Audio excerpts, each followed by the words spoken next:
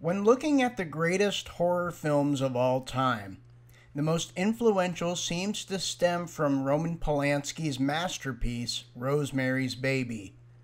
Rosemary's Baby focuses on a young couple who move to New York for a new start. Rosemary begs her husband, Guy, to have a baby, and shortly after, Rosemary becomes pregnant. Her slow descent into madness and paranoia lead her to believe that her baby is the spawn of Satan. Rosemary's Baby was director Roman Polanski's first English film, and it is arguably his most famous and successful picture to date, coinciding with Chinatown. What makes Rosemary's Baby extremely effective is the marvelous work by the actors. Mia Farrow, who played Rosemary, is incredibly well suited to the task of creating a naive but determined woman who is dominated in a male-centered 1960s.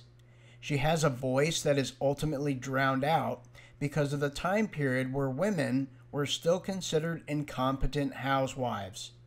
Rosemary's Baby has drawn some comparisons to the Charlotte Perkins Gilman short story, The Yellow Wallpaper. The Yellow Wallpaper is about a sick woman who is locked away in her apartment room, surrounded by yellow wallpaper. Her isolation leads to her madness as she begins to see things living in the wallpaper. Rosemary, like the character in Gilman's story, is trapped inside her own apartment with patterned yellow wallpaper. When Rosemary starts to become paranoid that witches are living in their complex, she begins a slow transition to madness. Of course, we find out later in the film that she isn't mad, and there is a witch coven who is attempting to steal her baby for unknown reasons. Rosemary's Baby is a very subtle yet haunting horror film. It is a slow-building story that reaches its insane climax when Rosemary gives birth to a baby boy. The ending scene in the film is iconic, and Roman Polanski handled this beautifully. Rosemary approaches the baby carriage wielding a knife in her hand, determined to look upon her stolen son.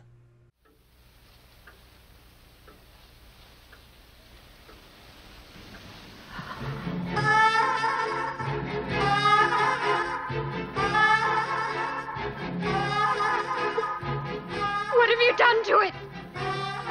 What have you done to its eyes? He has his father's eyes.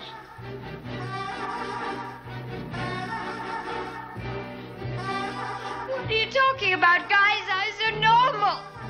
What have you done to him, you maniac? Satan is his father, not Guy.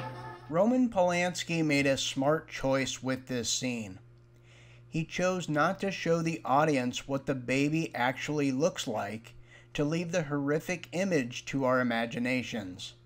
But what we know for certain is that it looks hideous, judging from Rosemary's protruding eyes and gaped mouth.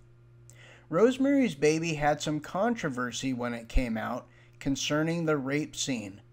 It was one of the first movies ever to show an explicit rape scene, and the fact that it is Satan who rapes Rosemary is extremely frightening, as she doesn't remember anything because she was drugged by her husband.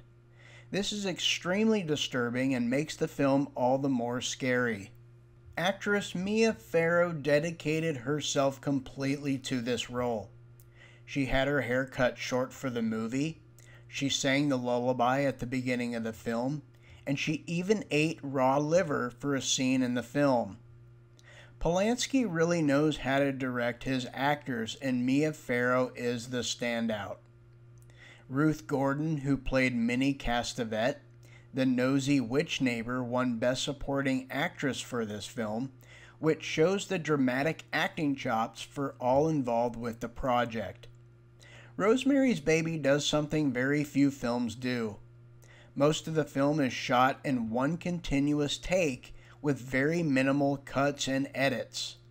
This was done purposefully to show the audience the claustrophobia of Rosemary's apartment. Rosemary's Baby is loosely part of a trilogy of horror movies dealing with apartment dwelling.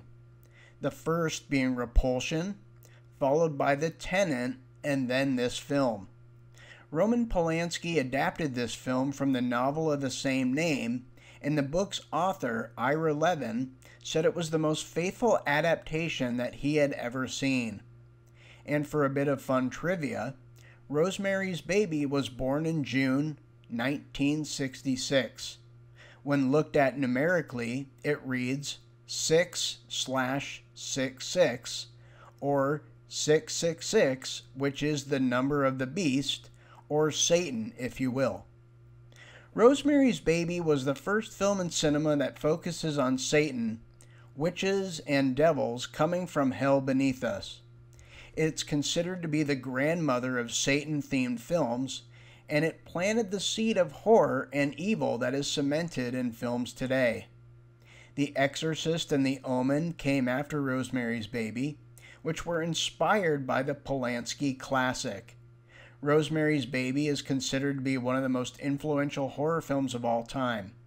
From the surreal, dreamlike images to the paranoia and the Satanist powers that be, Rosemary's Baby offers a slow-building suspense of dark humor and terror in the ultimate realm of screams.